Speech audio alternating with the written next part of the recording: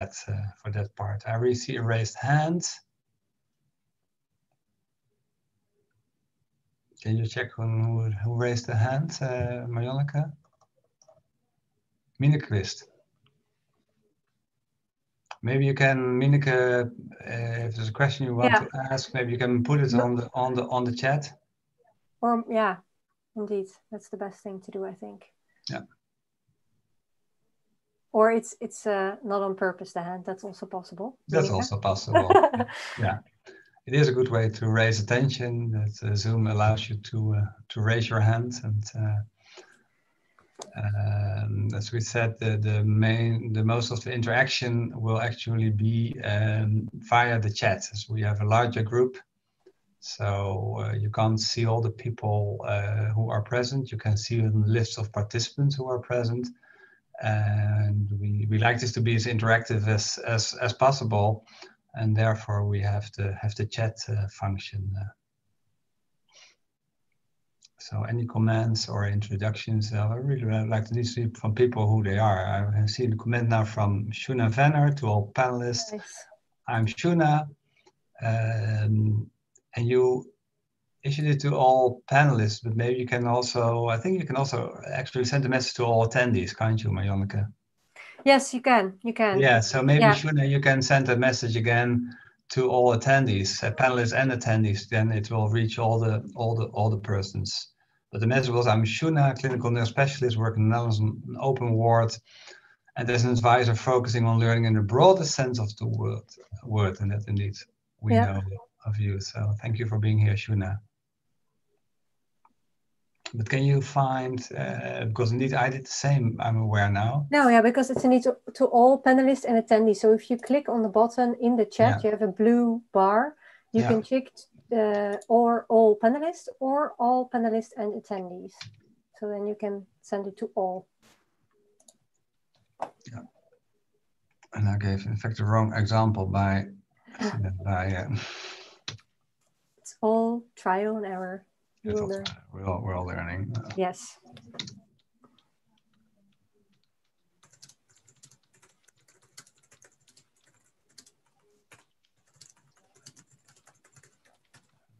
Copy fast, apparently.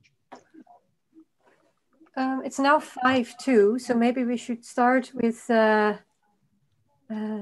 musicians from the Our Lady's Grammar School. Can you unmute yourself and introduce yourself and what you're going to play?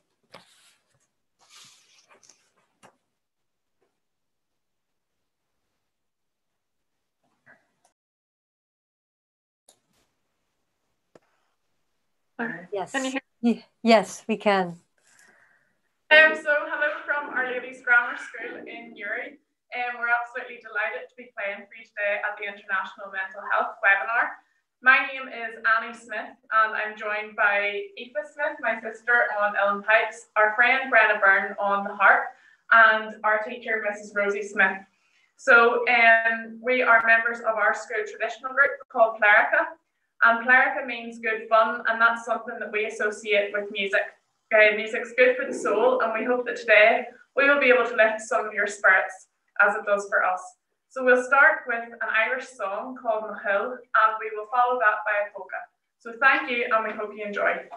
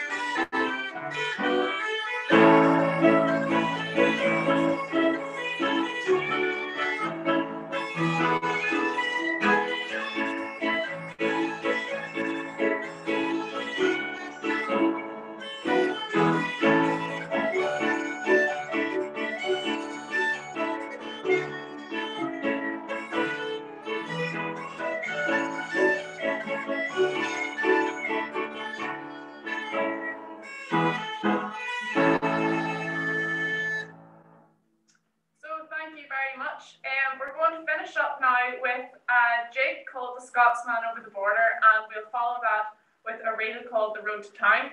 I'd just like to take this opportunity to thank Mr. McAllister for giving us the opportunity to play here today. It's been an absolute honour, and also to our principal, Mrs. McAlinden, for facilitating it. We hope that you have enjoyed it, and we hope that this has lifted your spirits. So thanks again.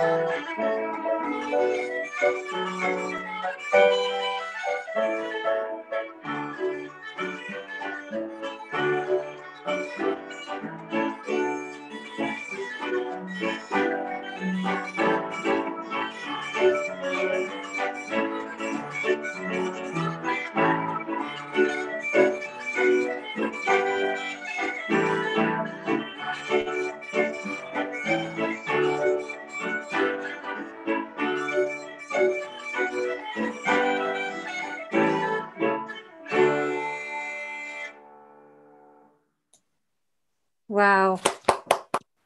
Applause for you. Thank you so much. It was really beautiful. We couldn't wish a better start to this webinar. Thank you so much. Thank you, Rosie Smith from Our Ladies Grammar School in Newry, with her pupils, Brenna Byrne, who is doing the harp, if I'm right, because yeah, Annie Smith on the fiddle, and Eva Smith on the pipe. So thank you so much, and doing great. Thanks. I would like to start the webinar.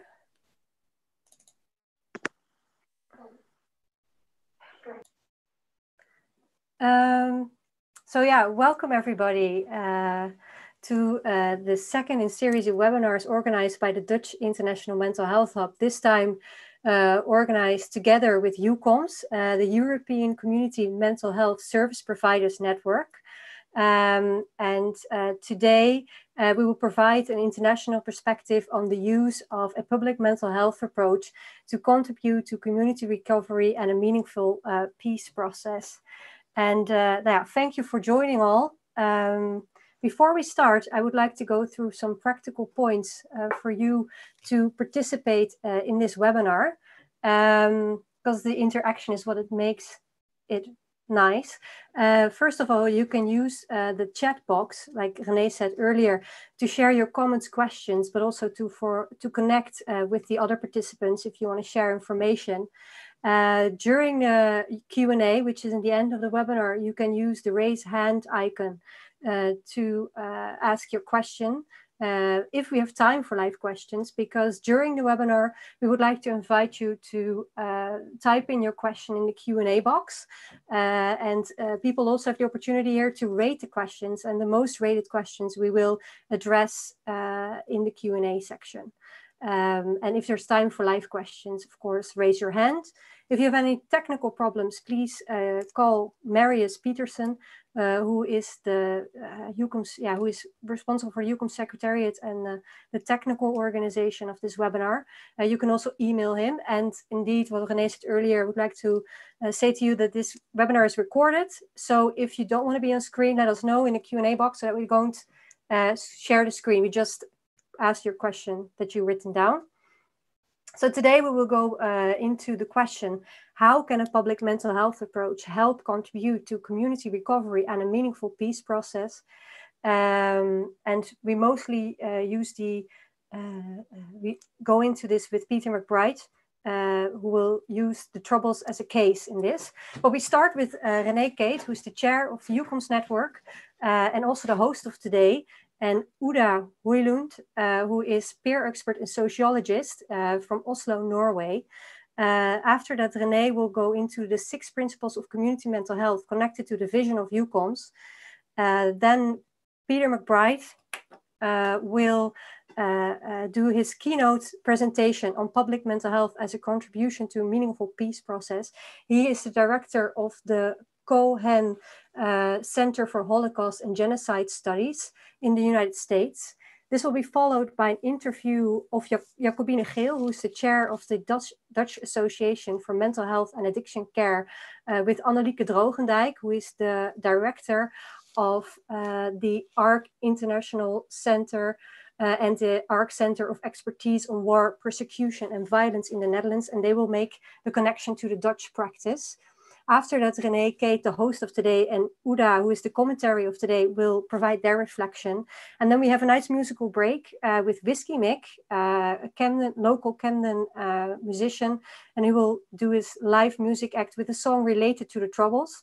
And then we have time for a Q&A, which I hope is going to be very nice and interactive. And then we will close off René, Uda and me with some closing remarks. So I would like to give the screen now to René Kate and Uda Hoylund, who welcome you to this webinar.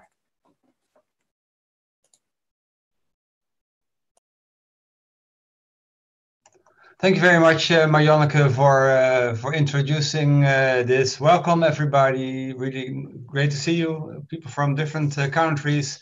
And the EUCOMS stands for Community Mental Health Service Providers, but we also stand for community learning. So we also like to see this webinar together as the start of a community of people who are devoted to the topic of public mental health and also how that topic can help bring peace. And we like to think of how we can learn from the experience in Northern Ireland, but also translate it to the situation in our own country or in our own countries, because there are people from different countries present in this webinar. So it's a meeting to learn from each other.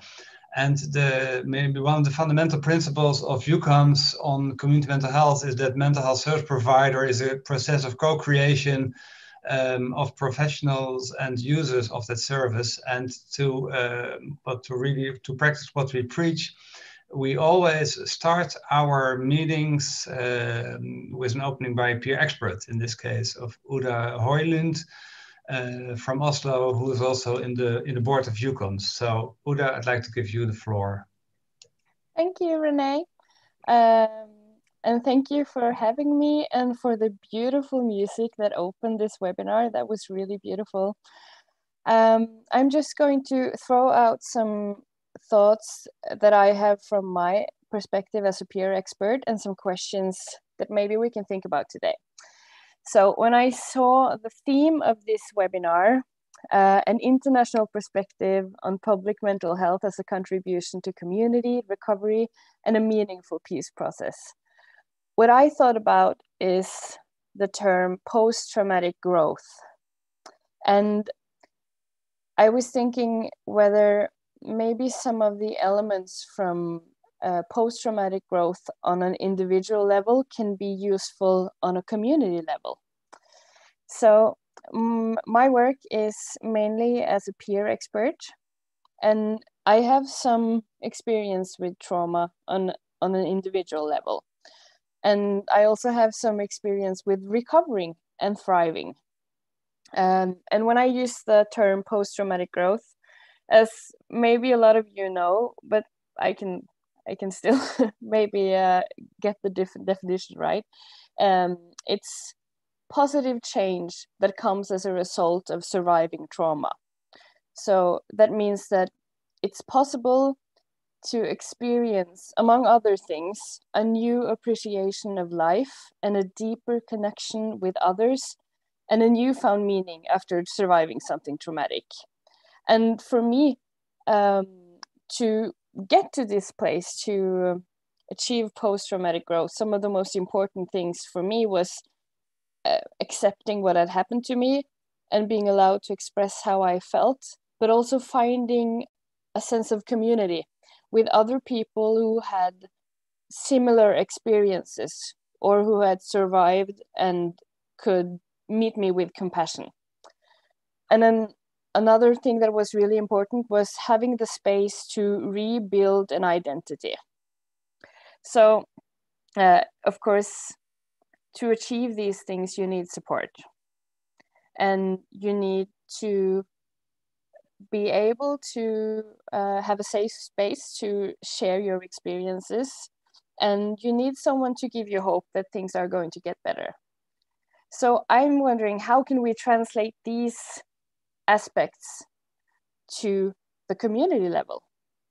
I have a lot of questions that I'm asking myself today. Maybe you have all the answers, but maybe if you don't, maybe we can find the answers together. But some of the questions are, how can we achieve post-traumatic growth and healing for larger parts of the population? How can public mental health services support not only individuals that have experienced trauma, but how can we support the diverse communities that we are a part of? And how can we integrate what we know helps people on a personal level so that we develop communities that benefits us on a population level? And I want you to listen for these things today. That was a lot of questions, but maybe you can remember some of it and take it with you when we listen to the keynote speakers and the interview. And I want you to remember that when we're surviving trauma or rebuilding a community, we're not going back to what we had. We are moving forwards. So we are building a new identity and a new community, and there's a lot of possibilities and hope in that. So I'm excited to follow the program today. I hope I can be of some use in the Q&A and in the commentary. And I think this is just such an exciting topic. Thank you.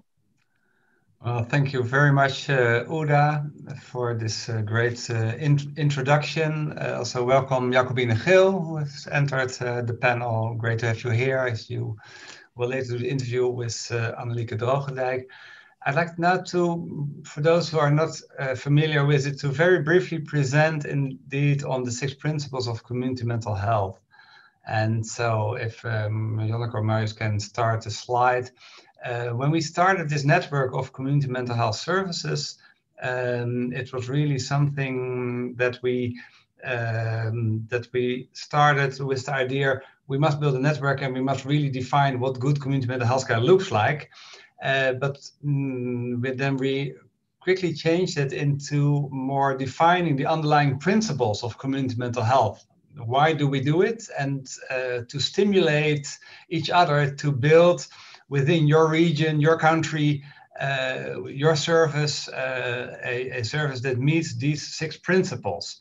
And there will be one by one. The first principle is that of human rights. And in fact, to show that this has been on the agenda already from the 60s onwards, I show you the cover of this book, Asylums, where these institutions that were really built with good intentions, in fact, became places of violation of human rights. But human rights is a broader topic than freedom. It's also about right to healthcare, right to having a house, right to having a job. So then those aspects of care become something that you really must organize. And then the United Nations Convention on the Rights of Persons with Disabilities is for us a leading document.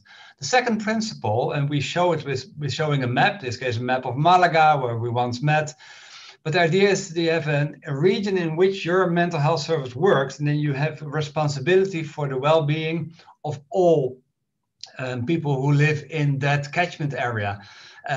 So this, in fact, is a way to express the importance of a public health approach, which will be, in fact, the central topic of our talk today. So we translate trauma at an individual level, as Uda said, to that at a population level. And Peter McBride will show lessons learned from the situation in Northern Ireland. The third principle, this is showed by a road, or like in the Beatles song, a long and winding road, that expresses the recovery journey. And recovery, of course, started as a citizen right movement of people no longer accepting that there are citizens with less rights than others. And this whole movement started with people telling their recovery stories. And for example, we learned something that Uda also expressed, the importance of giving hope and of the direct support that you have from your environment. In fact, those things often turn out to be much more important than the professional help that we organize. So that means that we should base ourselves on the goals and the talents and the strengths. The fourth principle, and we show it by a picture of oil and vinegar, that in fact is about evidence-based medicine. And we think that goes together very well with the recovery principles. Sometimes people see these as sort of contradicting principles, but they're not. Both are about patient values and how you organize it. The fifth principle, here you see a beehive, in fact, to express the importance of a network. Mental well-being is too big a topic for mental health care providers alone. You need to work in a larger community network. And then it's really helpful that you organize yourself as a network too. And the sixth principle, we're glad that we have someone from Japan in this webinar, because this is an illustration that comes from Japan. There's a Japanese tradition, I hope I pronounce it right, kintsukuroi, which is when pottery is broken, it's repaired with gold. And I think that's a beautiful image of what peer expertise is about. Something went wrong, something was broken, but in the repair process, you still see the crack, it's not hidden, but in the repair process, you can add value. So that's for us the expression of how important peer expertise is. And this is not only for the peer expert in a service, but it's also an invitation to professionals to be more open about their own lived experience, as we say. So this is in a very brief recap of what the principles of community mental health service are about. And so today we really focus on that second principle, the public health, and especially in the public mental health, based upon the experience in Northern Ireland. And so we're really honored to give the floor to an expert on this field, Peter McBride. Peter.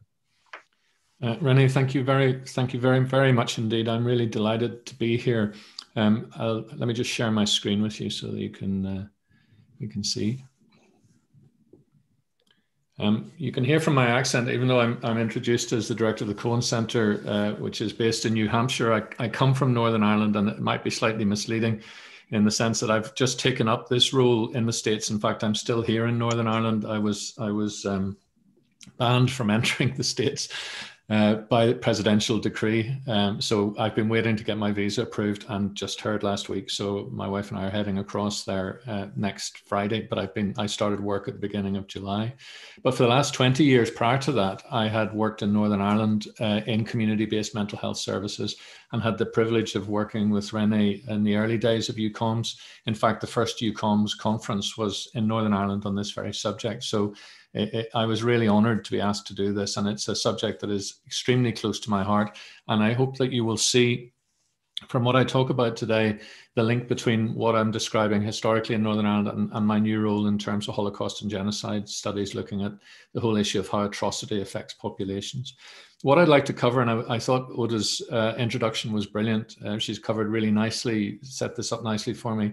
What I'd like to cover in my presentation is a brief overview of the experience of trauma, just so that we understand the symptom clusters associated with it. And that's historically, that's been understood as an individual experience. I want to move that quickly on then to looking at how it's possible to understand those experiences in large groups, in communities, in whole societies, and to use Northern Ireland as an example of this. And then to finish up by saying what that means for the provision of services and how we might go forward with some compassionate hope for the future. So that will be the sequence that I'll cover during the day. So trauma is not a new idea. Trauma is a Greek word. It goes back into Greek mythology. There are stories of warriors who, after battles, were not for many months or years, were unable to sleep or were deeply affected by the images that they saw or the experiences that they had. So this is not a new phenomenon. It goes back to early psychoanalysis, where Sigmund Freud made a link between the trauma of childhood sexual abuse and the adult experience of mental illness. Many people at the time, interestingly, dismissed that idea, and they dismissed it because they couldn't believe that enough children would be sexually abused to explain the level of mental illness in adulthood. And sadly, we know now that actually there is a very significant link, and the numbers are extremely high. When we think about trauma or post-traumatic stress disorder, we often think of the First or Second World Wars. First World War, where it was thought of as shell shock, where it was thought of as something physical from the repercussions of bombs going off. World War II became slightly more sophisticated in understanding it as battle fatigue or war neurosis, where it began to be understood as a psychological syndrome. And it really came to clarity in the Vietnam War, where there was the initial diagnosis and recognition of a condition called post-traumatic stress disorder, PTSD, where it became a very distinct diagnostic entity, and that was around 1980. What drove that actually at the time post-Vietnam War was the issue of compensation and trying to find a way of putting a measure on the psychological damage that was done to veterans who were returning from war. From 1980, the idea of trauma has been popularized and spread, because up until that point, it was very much seen as a military experience. It was something that individuals, mostly men actually, who were involved in war would experience. In the 1980s and 90s, the feminist movement helped us understand it in a much more broad way, where we began to understand, recognize the equivalent psychological trauma of rape, domestic violence, and childhood abuse. And that became equivalent with war. So what happened was it got taken out of this very specific military context and began to be understood in a much more generic context. One of the challenges I think that we've had with this is that the diagnostic criteria associated with PTSD are very specific. And so in a way, trauma up until now has been thought of as a very specific mental illness. What I'd like to talk about today is how we might broaden out this idea of the impact of trauma beyond the very specific diagnoses associated with PTSD, and to look at it in much more broadly in terms of how it affects how individuals see the world around them, and how that what impact that has then on how communities understand themselves and how they engage in peace processes. Because what we know now is my last point on this slide, which is there is increasing evidence to show that adult experiences of mental illness are often associated with childhood experiences of trauma or previous experiences of trauma. And the language that's used in this is variable. We talk about adverse childhood experiences, trauma, abuse. There's lots of language. For me, the fundamental principle is that experiences that are experienced as traumatic have a profound effect on a person's life if left uncared for. And can deeply affect their psychological well-being as they grow into adulthood. So what is it that makes an experience traumatic? It needs to be a threat. So physical safety is the obvious threat. It needs to be something that nearly happened, or that, or perhaps that we witnessed happening, someone that we love. Or it can be an existential threat. It can be something that fundamentally challenges our sense of who we are. And so that allows us into the realm of, divorces, the breakdown of relationships, difficult experiences that we've had that have challenged our sense of ourselves. It needs to be extraordinary. It needs to be out of the ordinary world. It needs to be a challenge to our assumptive world. Our assumptive world is what allows us to get up in the morning and go out the door, because we assume that today will be like yesterday. All of you are watching this seminar. You will know where the people that you love are. You'll know what they're doing, and you'll know that they're safe. But do you really? You're basing that on your experience to date. when a trauma happens, when an airplane falls out of the sky, when a person gets hit by a car, or there's a car accident, or there's a terrible thing happens, it isn't expected, it isn't predicted, it has come out of the ether and outside what is normal. And it's that shatters our sense of confidence in our ability to predict our own safety. It affects our ability to remain confident about going out the door and know that we are going to be okay, or indeed to allow our children out of the door and know that they are going to be okay. So it has to be this challenge to our assumptive world and outside of our personal norms. And it needs to evoke an overwhelming emotional response. This isn't always apparent. For some people, through a process of dissociation, they are able to kind of manage their response by not feeling anything. But it's not that it isn't having an impact, it's that the response is so overwhelming that people can't allow themselves to experience it. And this is, I suppose, where the variability of trauma reaction comes in. So two people can go through a similar experience. One can experience it as traumatic and the other will just experience it as very distressing. And that's based on the levels of personal resilience, and there are lots of factors associated with that. So what I'm saying is that trauma is more than simply these war experiences. The experience of trauma can go right through all of the various colors of life, all the various aspects associated with life.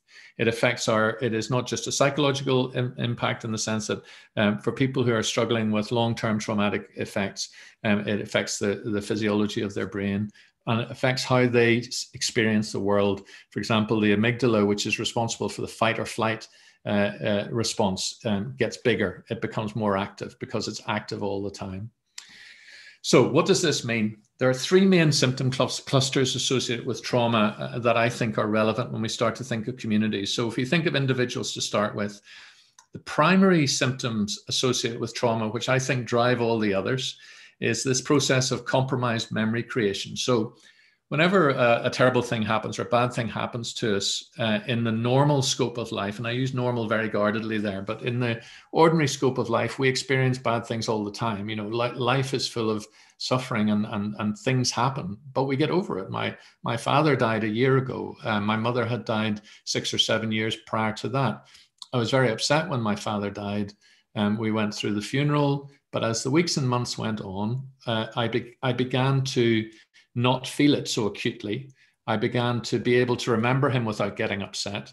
And I can talk about it now quite easily without feeling myself overwhelmed, because I have created a memory of my father that feels secure. And I don't feel the experience as an emotion. I've been able to calm the emotions down and turn that into a memory.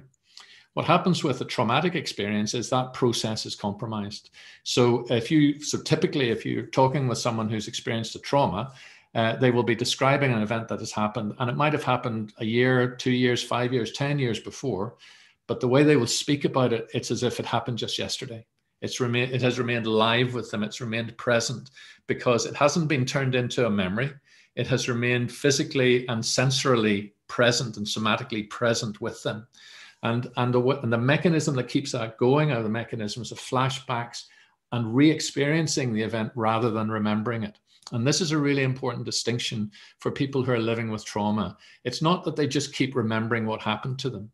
It's more than that. It is that they keep re-experiencing what happened to them. And so they go through all of those emotional reactions every time that happens. And that re-experiencing is not predictable. It's not necessarily stimulated by an event that reminds them. It can just intrude in their consciousness at any given point in the day. And it is that principle that leads to the two subsequent sets of symptoms, which are, as a consequence of living like that, people are on constant psychological guard. They're constantly emotionally aroused.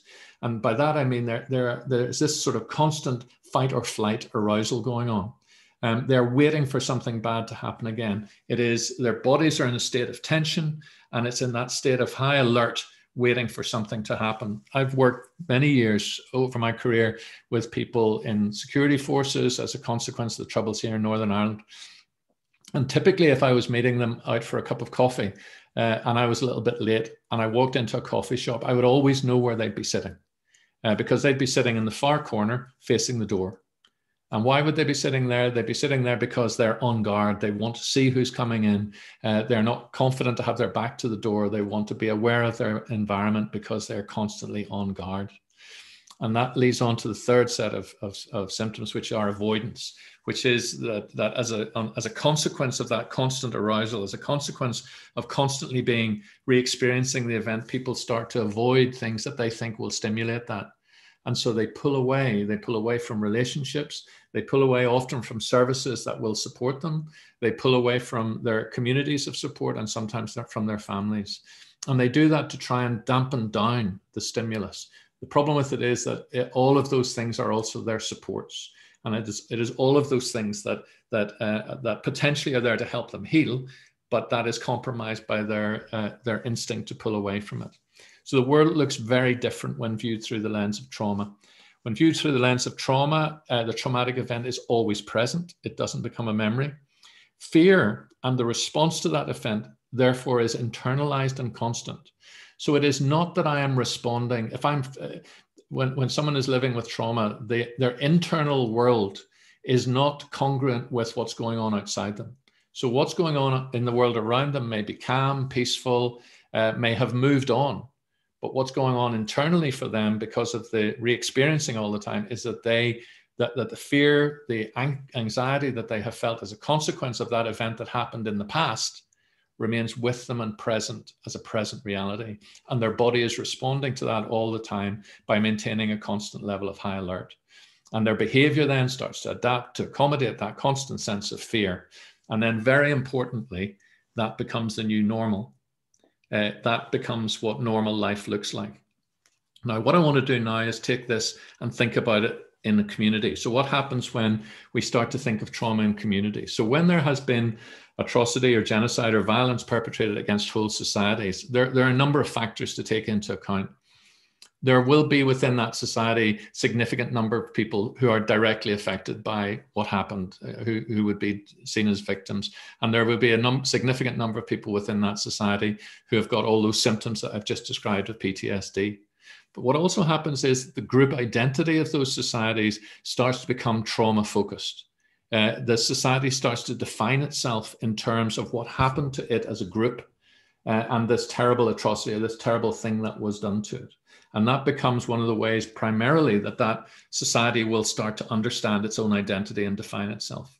There will be subgroups within that society where specific traumas will happen and increase. And we've seen this, the evidence shows increases in violence against women, sexual violence against women, violence against children, other forms of racism or xenophobia within those societies where they have experienced, as a whole society, the experience of trauma. And the trauma narrative will then become embedded as a cultural identity. And then very importantly in this, this doesn't go away with the next generation. You know, there's a fantasy around that all we need to do is wait, and with the next generation or the next generation, this will all sort of self out. Doesn't happen. These communities close in on themselves, and then the trauma gets transmitted both epigenetically, but also in terms of narrative. It gets transmitted to the children through parenting, and through the children taking on the mantle of carrying the trauma forward, because the community is so deeply embedded and deeply associated with this trauma as part of the content of their identity. And the problem with this fundamentally when it comes to reconciliation is that becomes a material obstacle, because when people are confronted with the challenges of reconciliation, the very attitudes and characteristics that are required for reconciliation, the ability to compromise, the ability to empathize, to put yourself in the other's shoes, the ability to forgive, the ability to work on these issues, those are the very things that are compromised by the experience of trauma.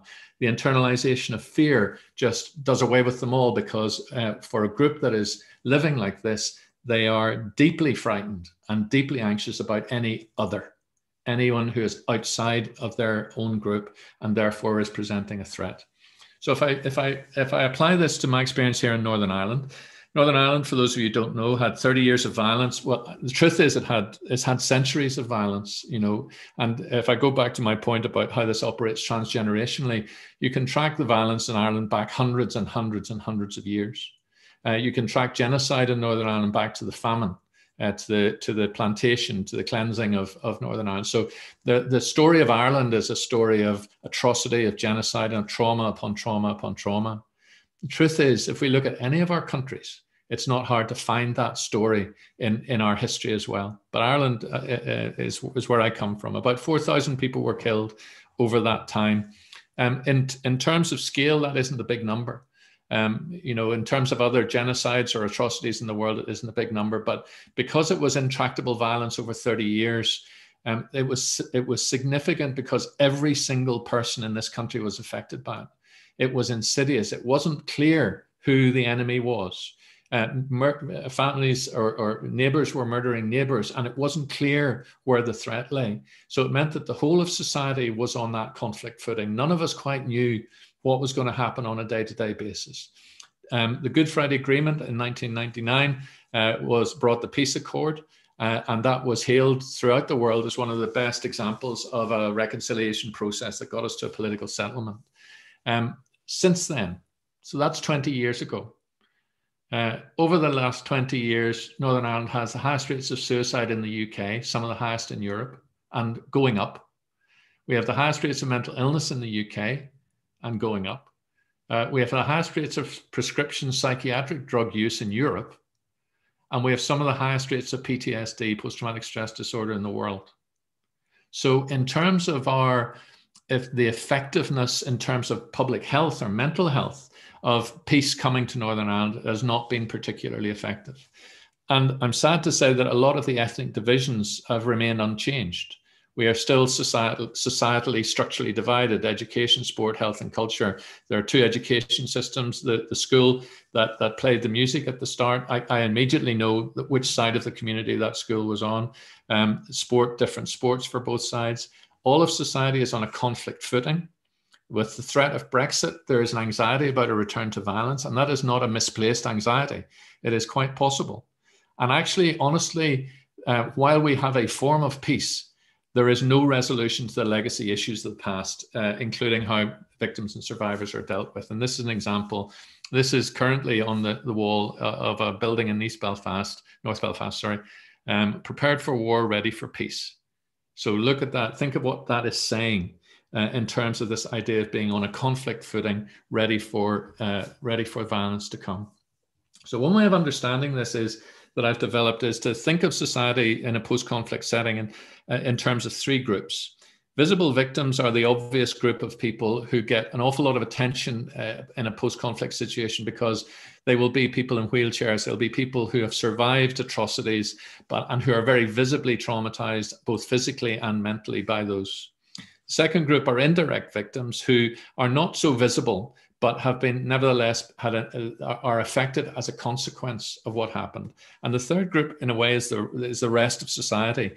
And I want to talk most about that. So I'll fly through the first two. Visible victims are highly visible in society. They will often have political collateral. They will be visible because of their injuries. There will be very high levels of post-traumatic stress disorder and other psychological issues. They have all the credibility associated with being a visible victim. In other words, and in Northern Ireland, what that means is that they're often used for political means. So politicians will wheel them out to remind the other side what they did and how they created victims. And what that does is it begins to create this idea of an elite and brings in the possibility of the idea of innocent victims and this conflict between the role of victims and the role of perpetrators. So what has happened in Northern Ireland is that after 20 years, we have not been able to resolve issues like compensation for victims because we cannot agree who the victims are, because there's an argument about, for example, people who would have been involved in terrorism, who were shot by the security forces, so law and order, and intervening with people who were perceived as acting illegally.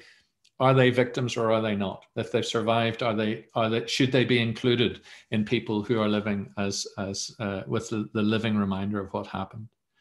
The second group of hidden victims is slightly less clear. And the issue with hidden victims is the issue of attribution. So when violence has become normalized, people will not see necessarily their adverse reactions to violence as something out of the ordinary or linked to trauma, for example. So when I gave you those statistics, people living with mental illness, children and young people, high rates of undiagnosed PTSD, very high rates of addiction, very high rates of drug and alcohol abuse, high rates of domestic and sexual violence, high rates of crime, but people don't necessarily say, you know, there's something going on here because we lived with violence for 30 years. The group of hidden victims, the issue for them is often being able to attribute some of these phenomena to the consequence of what happened as a consequence of the violence over the years. And the last group that I want to talk about in more depth is the residual impact, the whole of society impact, where this is affected by the numbers and the presence and the volume simply of victim survivors within society. The impact on the community of violence by the indirect victims in it, and then the effectiveness of peace building and reconciliation initiatives. So I want to look at this third group and go through the 3 symptoms cluster and just unpack this a little bit for you. So if you think of a whole society reacting to trauma, think of it in those 3 sets of symptoms that I described. The first one is this idea of compromised memory creation or people re-experiencing it. So what you have with a community is a community that keeps representing the trauma that happened to it instead of memorializing it. Even though there are all these efforts to create memorials, what communities do who are traumatized is that they want to keep the experience that they had real. So that the community memory of what happened is deeply informed by those individuals within that community who've been traumatized. And the community makes huge efforts to keep the memories alive rather than memorializing them. And they do it through commemorations and anniversaries. So every year we go through, you know, different dates in the year. It will be a different anniversary, a different march. And each of these is provocative. Each of these often produces violence because it represents to the community and to the surrounding communities the historical conflict that happened 20, 30 years ago. Political discourse, justifying current policy and past events. So the political scenario in Northern Ireland was based on conflict. And we have, you know, a political system that is split down the middle, where the 2 sides that are represented politically now are the 2 sides who were fighting for 30 years since 1969, 40 years since 1969. So it just reinforces the differences. And what you get is conflicting as opposed to parallel historical narratives. In other words, we argue about what happened rather than accepting that people had different experiences through that time. And the media reinforces that. And what happens then is that becomes embedded within our legislation. And, you know, we protect division in schools. We protect all the rights of separation without reinforcing the need to move past that. In terms of hypervigilance, what that means for a community is this constant sense of the other as a threat. So the reason that levels of xenophobia and racism increase is that people have a heightened sense of the other as a threat to them. And political division, if a political system is based on that division, then it reinforces that. And what that creates is this exaggerated sense of belonging to our own community and a constant hypersensitivity, our ability to take offense. There's a funny story at the bottom there of a very well-known victims campaigner, Willie Fraser, who sadly has died not too long ago. But he took great exception to a Catholic primary school flying what he thought was an Irish tricolor. Actually, it was an Italian flag, and they were doing a project on Italy. But he was, you know, there's this sense that people are just waiting to find offense. They're just waiting to be annoyed by something. And these are posters that you find up around Belfast, where on the left-hand side, it is a poster that is put up by Republican Catholic organizations who would argue that the British Army and the British involvement in Northern Ireland has not gone away. Even after 20 years of peace, they are still involved in our streets and they're still behind the scenes. But interestingly, on the right-hand side, you have a poster that shows paramilitaries with a homemade mortar, where the Protestant loyalists are saying exactly the same thing. The terrorists haven't gone away. You know, there's still a present sense of threat. And so what that leads to is this community avoidance. And this is one of the things that is most difficult for in terms of reconciliation processes, where rather than dealing with the past, which is required as part of a reconciliation process, communities seek to reenact the past, to keep the present, to keep the conflict present. And that sense of community victimhood and the avoidance of community responsibility becomes really difficult whenever you are asking a community to give up something of that historic trauma identity and move towards a much healthier identity that is able to embrace some of the complexities that reconciliation brings. The constant search to apportion blame rather than being able to take responsibility on all sides. It is very significant that, you know, that you see it a little bit in America at the minute. It's not a little bit at all. This conflict between what is perceived to be law and order, which gets put in big capitals, and people who are protesting. So that split where it's seen that, you know, one side is on the side of good and the other law and order, and the other must therefore be bad. Peter, I'm sorry to interview, but you have 1 minute left. Yeah, I'm just about to finish. Yeah, thank you. Yeah. So that need to apportion blame and reinforce the systems from the past. So I want to go finally to just what the interventions are that are appropriate at these levels. For direct victims, it's fairly obvious. It's not often done well, but it is obvious what needs to be done. Reparation, compensation, pensions for people whose lives have been completely disrupted by violence they've experienced, recognition that harm was done to them, and then specialist services, PTSD and other medical treatments for them. For indirect victims, a little less clear, high quality, easily accessible services, mental health services, etc. And I'm using a word in there which I'll come on to in more detail, this idea of trauma-informed services. Whenever you grow up or you live in an environment where violence is the norm, you don't realize, living with that, you don't realize that what is being done to you is abnormal or that your reaction is abnormal. And so there's a huge need to inform society and individuals in it about about where some of their symptoms are coming from, that it's not that they're bad people, it's not that they're weak people, but actually that they have experienced something that has compromised their normal coping strategies and has resulted in their feelings and behaviors that they're experiencing. Interventions at community level, for me, are the most interesting and the most challenging. These are by nature more generic. At a public health level, for me, the aim is to increase trauma literacy. How do you get a society to begin to reflect on its experience of trauma, how it gets to reflect on some of the things that I've described, where maybe the fear isn't real, maybe the threat that we think exists doesn't really exist, maybe it's based on our past experiences rather than our present reality. How do you get a society to begin to talk like that? Well, part of it is that you need to inform a society about the impact of trauma. So it's about trauma-informed health services beyond psychiatry, because this will affect people's physical health as well.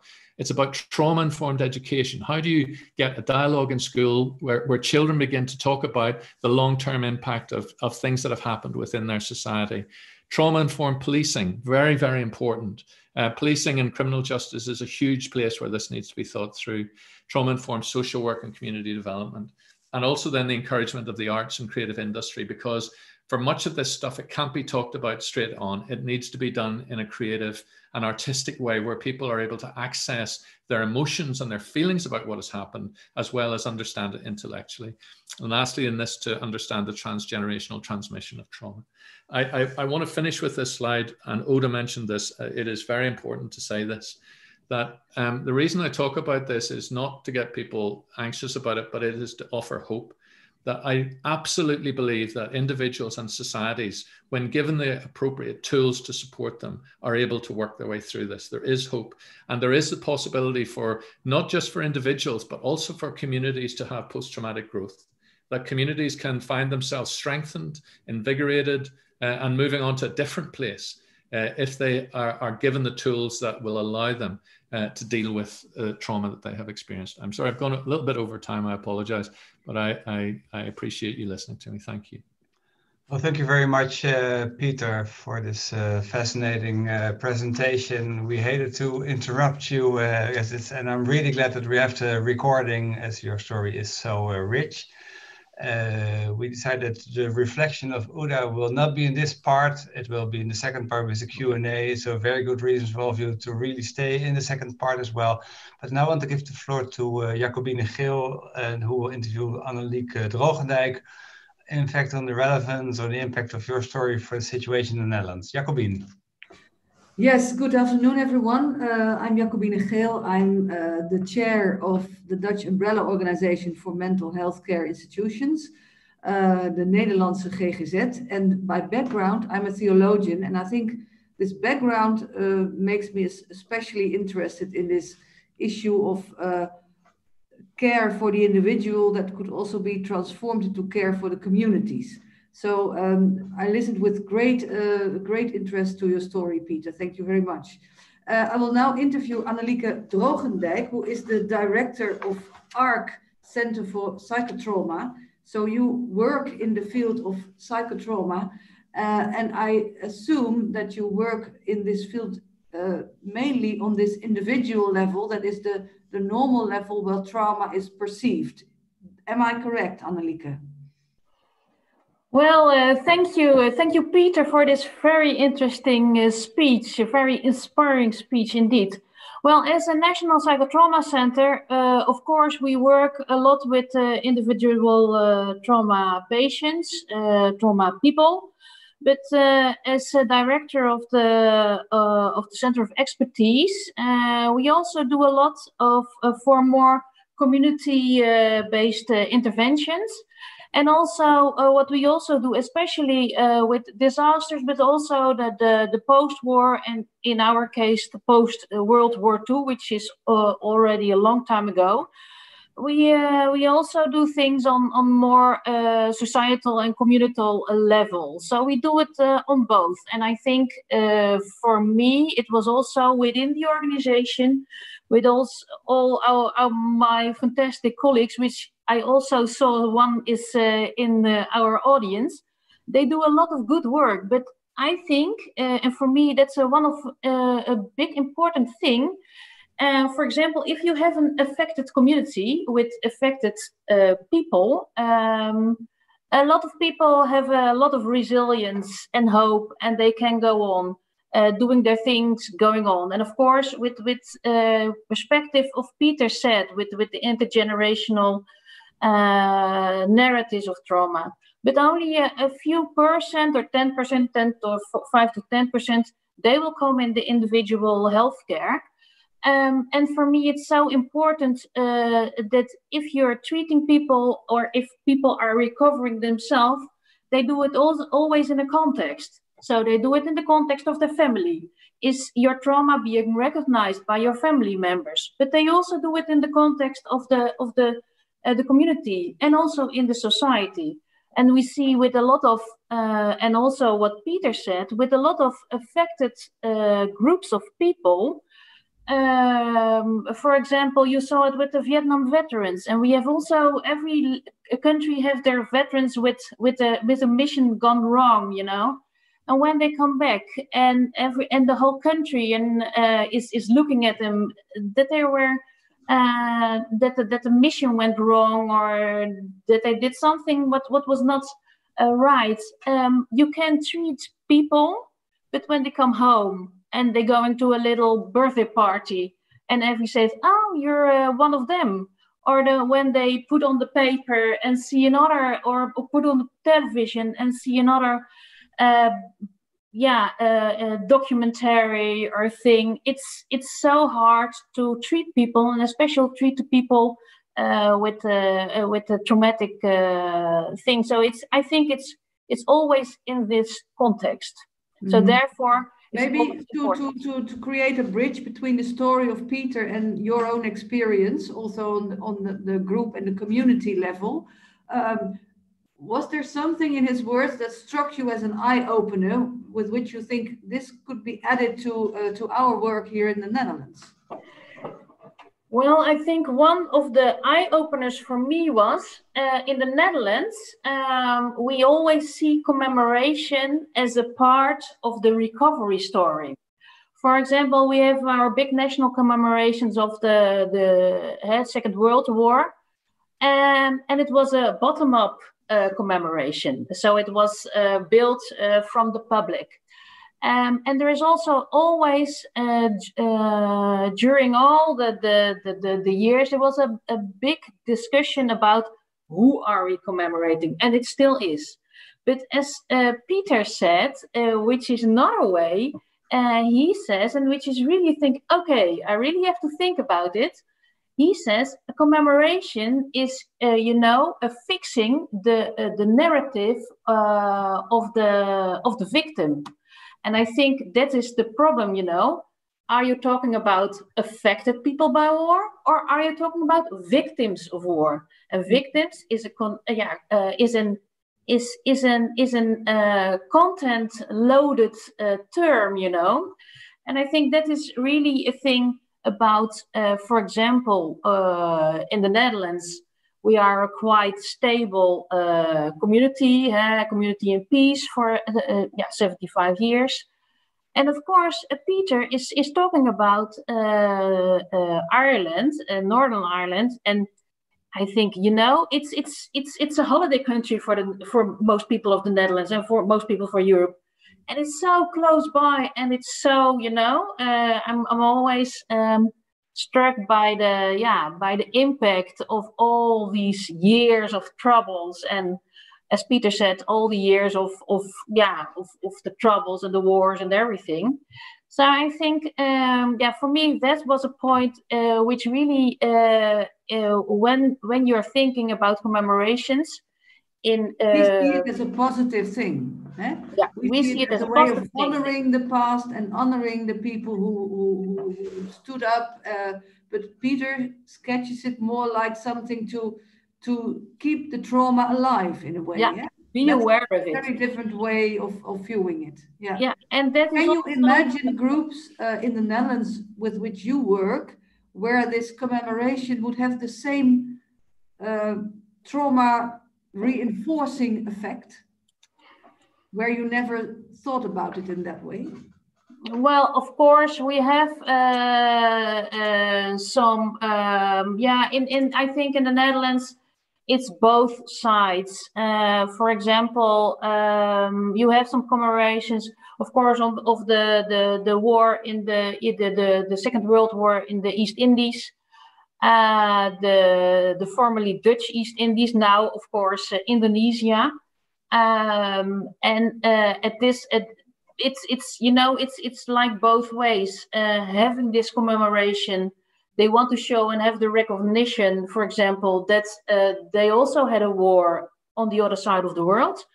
On the other hand, it's a bit of a problem because, for example, our king he only speaks on these commemorations once in 5 years, and every year he doesn't come for the people of the formerly Dutch East Indies. It's really a troubled thing because they don't feel recognized, because on the national commemoration, the king is always present. Mm-hmm. So I think it's both ways. Can I make perhaps it's a little bit risky to make the comparison, but trauma is something of an exceptional experience, an exceptional proportion, also when it affects communities. Is it relevant to look at our nation at this moment, and maybe many other nations who have been in lockdown, which was in a way very much out of the ordinary, that it has some traumatizing effects, maybe not the trauma that is Northern Ireland or anything else, but a traumatizing effect, which could be helped by any of the interventions Peter sketched? You understand my question? Yeah, I understand it. This healing the community, I think it's a very interesting part of the speech. It gives us tools perhaps to look at our, well, in a way also a little bit wounded society, or at least a little bit out of balance. Yeah, and Corona lockdown. Yeah, I understand it, and especially when you look at the groups, the Dutch of the mental health services, it's groups, I checked for this webinar, I checked the website, and I saw that the mission of the Association of the Dutch Mental Health Services is the dream of a country where nobody feels lonely or desperate. And I think it was spot on, because when we are looking at Corona, I think especially the groups, your patients, your ex-patients, the clients, the ex-clients, I think they're hit with corona maybe more than other people, of course. And I think we don't know, and that's what is my first thing. We really have to have research about it, you know. What is the effect of corona on people with severe mental health problems? I think I'm sorry to interrupt, but we have we're almost at 2, so if you can close off your answer. Okay, yeah, I will do it fast. And I think what is the impact of social distancing, you know, and the economic things. So I think I feel a lot of points we have to take as Dutch mental health services. Really to see and to look to take care of the patients and the ex-patients. And you could do it in several ways. You can do it in raising awareness. For example, let the people who work with them speak up, let people themselves, for example, Oda with their narratives of hope and post-traumatic growth. Let them speak, but let them also see to the big public what is the impact for these groups, for example, in corona. I think it is the first step to recognition and to see what's happening. But I have a lot of more to say, but you know, that's the time. Let's say that this approach has opened our eyes for also this way of looking at where we are now in our own society. Thank you. Yeah, thank you. Thank you so much. Thank you both for the interview and all the interesting answers, indeed drawing a parallel to the Netherlands and other countries that maybe don't have such a visible history of conflict and ways to approach this and what we can do about it. So now I have to share my screen. So because for the people who cannot stay, at the question and answer, I would like to say that we every 3 months we organize a webinar like this where we're going to an international perspective. So the next one is on the 11th of December, and we will look at an international perspective on stigma within mental health care. And also EUCOMS is organizing an event on the 17th of November, which is an international event where people can freely join. I think that's what I've heard. So please look on the website for the details. So see you soon if you're not joining, and the Q&A session. See you the next time. And before we go to the Q&A session, I would like to introduce Whiskey Mick, who is a local Camden musician playing traditional Irish music. And he himself had a role in the Troubles. He was a British soldier in Northern Ireland. He will tell more about that in a movie we sent afterwards. And he will play some music, a song for us related to the Troubles.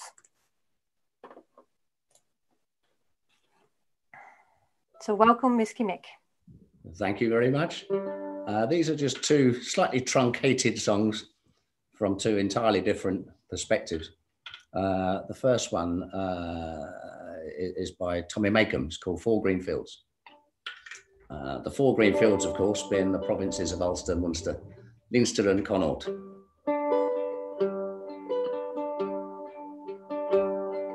What did I have? Said the fine old woman. What did I have?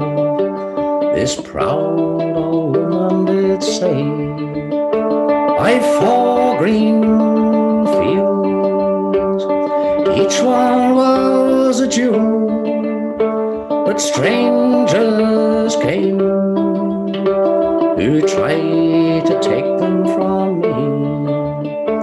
I find strong sons who fought to save my jewels. They fought and they died, and that was my grief, said she. And what have I now? Said the fine old woman. What have I now? This proud old woman did say, I've 4 green fields, and one of them's in bondage in strangers' hands that tried to take it from me. But my sons had sons as brave as were their fathers, and my 4 green fields will bloom once again, said she. My 4th green field will bloom once again, said she.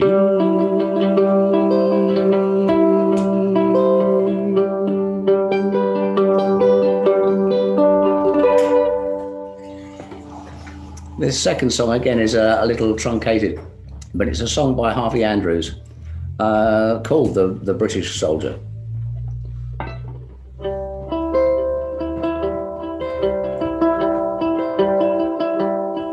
In the station in the city, a British soldier stood, talking to the people there if the people would.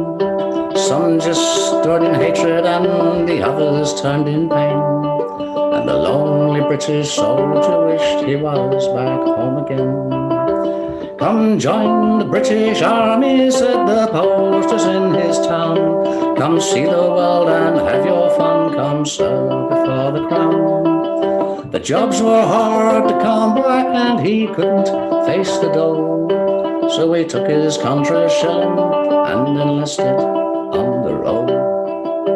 A yell of fear, a screech of brakes, a shattering of glass. The window of the station broke to let the package past. A scream came from the mothers as they ran towards the door, dragging children crying from a bomb upon the floor. The soldier moved towards the bomb, his stomach like a stone. Why was this his battle garden? Why was he alone? He lay down on the package and he murmured one farewell to those back home in England, to those he loved so well. The crowd outside soon gathered as the ambulances came to carry off the body of our pawn lost to the game. The crowd, they clapped and jeered and they sang their rebel songs. One soldier less to interfere where he did not belong. Thank you. Wow, beautiful. Thank you very much. Thank you very much for your beautiful song. And yeah, also there's a move review where you explain a bit more about your story, which we will send out to all participants after the webinar. Thank you. Many thanks. Whiskey Mick. Yes, thanks so much, Whiskey Mick. Great to have you with us. The healing force of music is enormous, and we want to show this aspect of culture as well. So really glad to have you with us.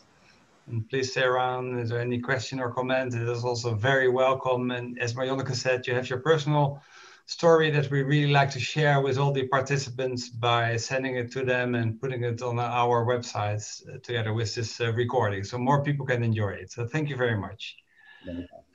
So we come to the second part, the Q&A, and we still have 48 persons with us, so that's a good group for interaction. And I'd like to ask Marjonneke, who kept track of the chat and the Q&A. What questions have come up that you want to address to us? Marjonneke. Yes, yeah, thank you. So the first question that came up was from Birgit Gress from Germany. It's a question to Peter, and the question is, do you know something about the consequences of the killing of the psychiatric patients in the time of the German nationalism? I'm thinking that this is a human and social trauma for the last century, not only in Germany, and many lives in the background of our minds in society, and pushes the stigma of mental health. This is something maybe Peter can elaborate on, but maybe also Annelieke Drogendijk. Yeah. So first we start with Peter, and then we go on to Annelieke. So, I mean, I think it's a brilliant question, a really interesting idea. I mean, people tend to think of when they think of the genocide or the Holocaust of the Second World War, they tend to focus on the experience of Jewish people, and yet there are many people with disabilities, Romani people, and also psychiatric patients who were also killed by the Nazis.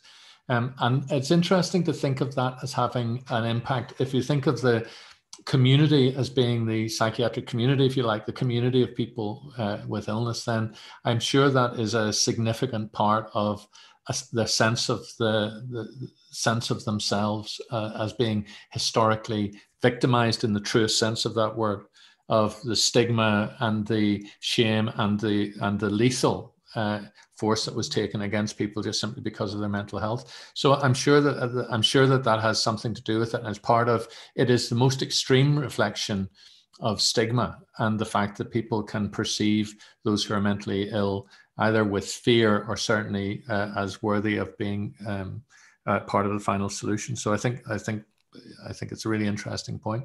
And on a broader issue, I would say, if you look around the world, you can see societies that have been hugely colored by historic trauma. You know, I would argue that America is based, and what we're seeing going on in America at the minute is based on two major atrocities. One is the genocide of the native people back at the foundation of the states, and the second is slavery.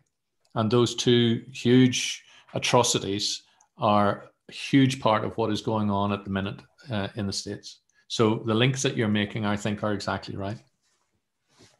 Thank you. Annelieke ter Hogenek. Yeah, well, it's an interesting research at this moment. It started last year. It's in a few of the Dutch mental institutions or psychiatric institutions. The National Institute for Genocide Studies in the Netherlands, the NIOD for the Dutch people, they are doing a study right now, and they had a preliminary study. And it said that especially in the Netherlands, the psychiatric patients, it was really hardship for them because they were seen by the Germans and by the Nazis, but also more or less, maybe in general, that there was less food during the hunger winter, so they had really big time and hard timeship. And I thought, but you have to check the results, that there was also a higher mortality on the psychiatric patients. But they are doing the study right now, so it's preliminary study. I know. I can maybe I can share the link with you, but I think it's only in Dutch, but I will look it up for you. Thank you. That's great. If you can share that indeed. Thank you for your answer. Is there any other panelists who would like to address this or not? No? Okay. Then there's a question, or more like a remark of Stephen Watkins, also about the presentation of Peter, that Ireland unfortunately invests relatively low levels of overall healthcare budget on mental health, and that this presentation would give a very strong case for investing. Yeah. I'd like to say something about this. This is fairly typical of what happens in post-conflict countries, and it's a mixture of people, the effort that goes into bringing about peace, and then when a society says that it wants to move on, there is a general kind of denial around the psychological impact of what has happened. So I have often done a presentation like I've done today, and people will cynically say, so what you're saying, Peter, is that we're all traumatized. And it's as if that's a bad thing, or it's as if that somehow dismisses it at all. So Stephen is completely right. The health spending in Northern Ireland is lower than the rest of the UK. The provision of trauma services is less than the rest of the UK. And it is shocking when you think of, after 40 years of violence, that is the situation that we find ourselves in. And it's not just to do with there not being enough money. It is a political statement. It's a statement about how our politicians and how as a society we want to brush this under the carpet and move forward, because for a government to recognize that their population has been damaged which I believe it has. So government, in recognizing that, is under responsibility then to do something about it. And I think that if you take away one point from all of what I was saying, you know, part of understanding trauma at a community level is about people understanding that all of us get damaged, but when violence hits a community, and therefore all of us need to be part of the healing. Yeah, thank you for the answer.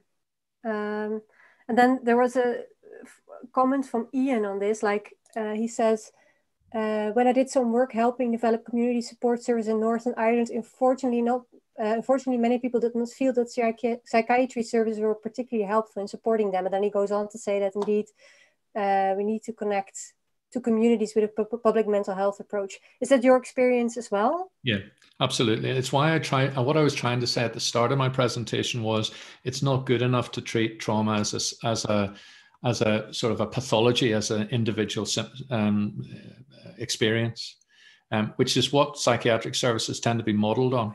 So, you know, psychiatric services will deal with people who are ill, where there's a specific pathology and there's a specific, you know, route for treatment. What I'm describing is something that goes way beyond that, and the public health approach is much more relevant to it, and community-based services. And the challenge with this is the people who are in need of help will not necessarily identify themselves as traumatized.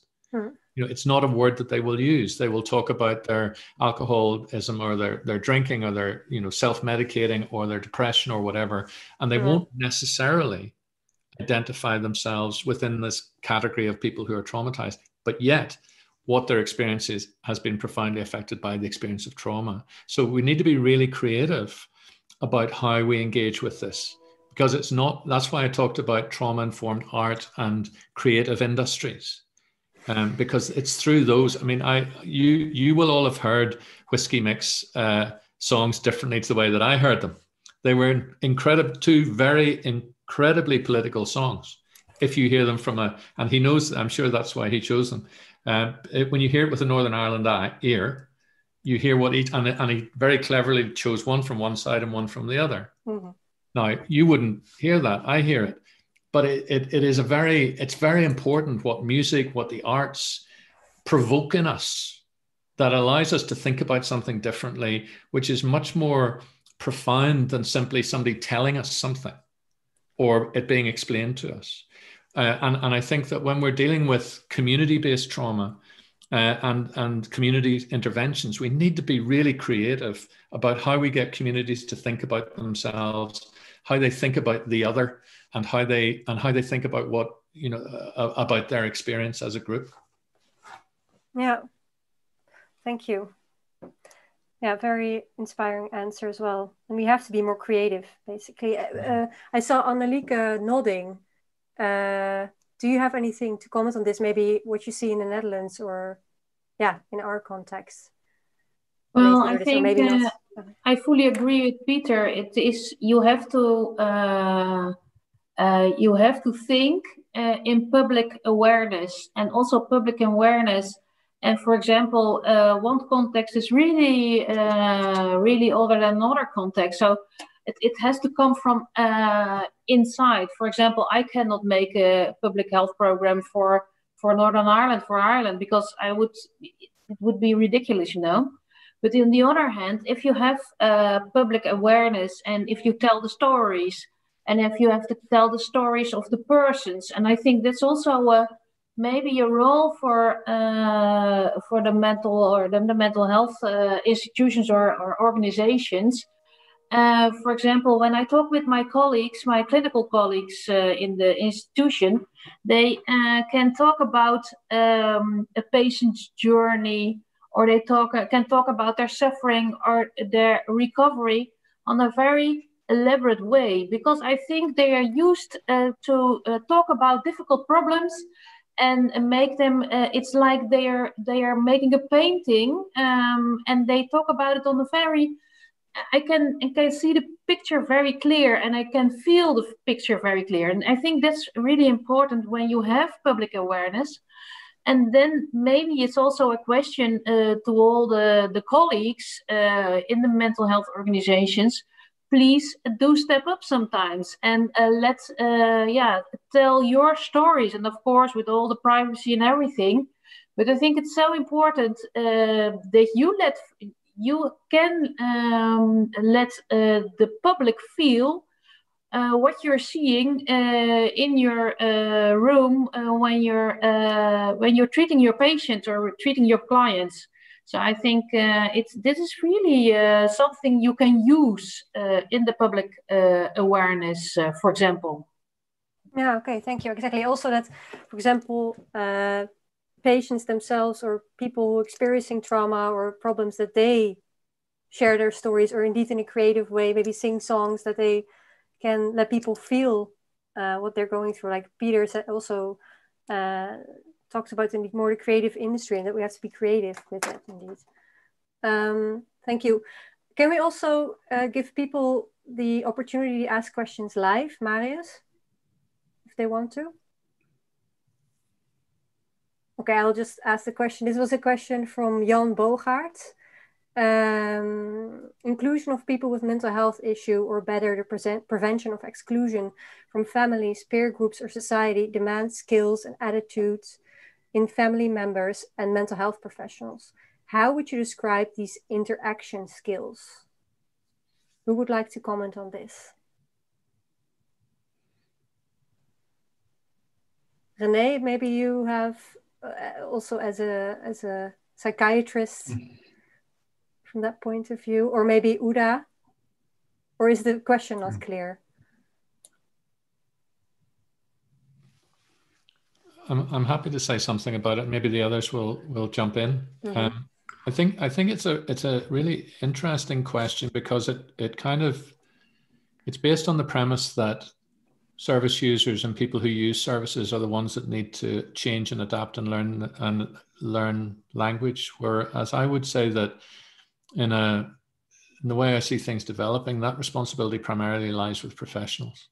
In other words, the way that services are designed and developed should primarily be within the kind of conceptual framework of service users. And it is up to professionals to learn the language and communicate in a way that is easily understood by people who are using the service. Now, that is not to say that there isn't a huge benefit. If you take my phrase of trauma literacy, that there isn't a huge benefit for us all, including people who use services, to become much more understanding of the impact that trauma has had on their mental health, and they're able to articulate that. That would be a great thing. But I would challenge us all to that the work that needs to be done is on the side of the systems to adapt and to learn, so that we are able to communicate clearly and create services that are easily accessible. No, thank you. Yes, I'd like to add to that, indeed, the importance. One of the very important things that you can do in the public health level from the point of view of mental health provider is indeed what we call mental health literacy. And this now has been really very much focused indeed on trauma literacy. And I think that's a very important contribution. And it's a very important step. It's just one example of I think, many ways that mental health services can become more public health oriented. And this there for me is so inspiring, the way that Peter connects the two. We have the possibility indeed of person asking question live, and as for example, that Fran Silvestri is with us and ask a question. Can you come in, Fran? Okay. And maybe in the meanwhile, as we wait for Fran, you can look up his question in case he does not appear. That we have. I have his question here indeed. Fran Silvestri is the CEO of the International Initiative for Mental Health Leadership. Yeah. So I don't see his screen, so then maybe you can ask the question on his behalf, Marjonneke. Yes, of course. Now his question was how to help mental health. Oh, yes. He's going to join in 5 seconds. Okay, perfect. 5 seconds. Okay, then we can wait. It's indeed nice if people can ask live their questions as well. It makes it more interactive. Yes. Can you hear me? Yes, we can hear you and see your picture. Peter, congratulations that you're going to be able to join us in Keene, New Hampshire. We're thrilled to have you move into our community. And the question I had for you Also, first of all, to be able to understand that two major traumas with both Native Americans and slavery is really important to understand. The question I had for you is that how do you work with leaders in community organizations to understand what they need to do in order to be able to go beyond their bounds, like a mental health center, beyond mental health services? How do you help them collectively learn to work on the community so that they can deal with what's happened in a sort of reconciliation way? How would you do it? Well, first of all, Fran, I am really delighted to be joining you and keen. You and I know each other from way back, and I'm looking forward to it very, very much. Brilliant question. I think that the challenge for me with this is how you make it inclusive. So going back to my point at the start, that there's been a history of talking about trauma, which has been highly specialized, of very specialized treatments, very clear distinctive diagnoses and criteria for diagnosis. Whereas what I think I'm describing is a much more generic experience, and one which potentially is inclusive. So if you look at that definition of Northern Ireland, those three groups of primary victims, secondary victims, and then the rest of society, I'm in that. I have been affected by the conflict. I wasn't directly traumatized. I wasn't even in the indirect group, but I'm certainly in that rest of society group. And therefore, when I talk about this, I'm not talking about something from a purely academic or as a kind of a practitioner point of view. I'm talking about this as part of the human condition. And so in the times that I have spoken to other leaders or other professionals in this, what I start by trying to do is trying to get all of us to connect with our experience of trauma. Because I would argue that most of us have experienced it in some shape or form, not necessarily at a clinical level that requires intervention or that's provoked PTSD, but most of us can understand what I'm talking about based on our own experience. And building on that, when we start to then to think about trauma-informed practice, it's people starting to say, right, if that's what trauma does, if trauma changes the way you see the world, if it affects this kind of experience of fear that I feel anxious and frightened, but I don't know why. Well, maybe it's got to do with experiences that I've had in the past that this reminds me of or whatever. And it allows people to make those kind of connections and start to intelligently interpret their experience through a different lens, where they will question their emotional responses to things rather than just accept that as real. And I think that in doing that, and that's why I think it's so important that we get other people. So we need educationalists involved to help us understand what does this look like in education and in schools. We need musicians involved, like Whiskey Mick. We need people from the arts involved. We need people from criminal justice involved to say, we potentially, in the States, you have a traumatized workforce in the police trying to police traumatized communities. So the police are on edge because they're traumatized and they're seeing threat and risk around every corner. And communities are traumatized and are seeing everything the police does as an attack. So it's a recipe for disaster. And we're seeing this played out on a daily basis. So it's about trying to get everybody to understand how they are part of this. This isn't a phenomenon that's over there that they need to poke around at. It's something that actually most of us can relate to. I would argue all of us can relate to in some shape or form. Okay, thank you very much, Peter. We are going to the closing point of this webinar. Thank you for all those participants who are still with us. Many interesting questions were asked and not all were answered as yet. And our principle is that all questions will be answered, but not necessarily within this time frame of the session. So we ask all the panelists to look at the questions and to give their answers. And so we will put that on both the websites of the Nederlandse GGZ, the Dutch Mental Health Hub, as well as the site of EUCOMS, as well as the recording of this. And I like to see this as a sort of a community of people with interest in public mental health, with a specific focus then on trauma. So all your comments, your narratives are very welcome on either website. And we shared with both that that's what networking really is about. So we want to keep touch with you. For example, as already mentioned, we like to hear more of the story of Whiskey Mick. And I think there are many narratives around in this group, and we like this group to grow. I wish Peter McBride all the success in the world in his trip to the USA. And I really want to thank you. And I want now to give the final words to Uda Hoyland. You opened about post-traumatic growth, about finding new meanings, building new identities. Uda, what did you learn in the last 90 minutes? Well, I'm a bit overwhelmed because this was really interesting, and so I think it's very timely, this webinar.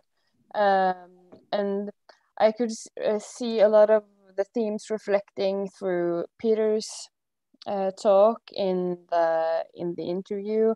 And for me, I got kind of hung up on the thought of creating new narratives and creating a new we as opposed to us and them. And also something Peter said early about how if you're very impacted by trauma, you are not remembering things, you are re-experiencing things.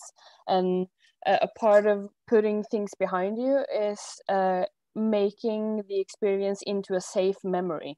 So I'm kind of hung up on how can we make the experiences on a population level into safe memories for all of us, and how can we recognize each individual and the different subgroups, but also kind of create a new way forward. But this was really inspiring, and I'm coming back if I'm allowed to. Thank you. Sure.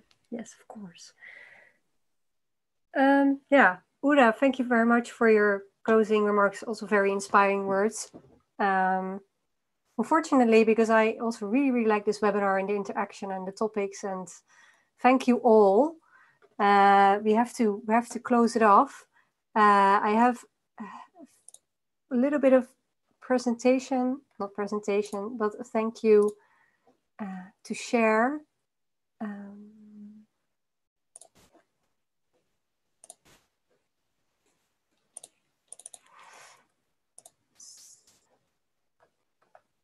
Yeah, so we would like to thank you also on behalf of the core team of the Dutch International Mental Health Hub, which René Kate is part of, Wieteke Beernink, Jan Berndsen, Margaret Overdijk, Beverly Rose, me and Sabine Raams. And of course, thank you very much, Marius Pietersen, who made this all possible. He did all the technical organization. So thank you very much.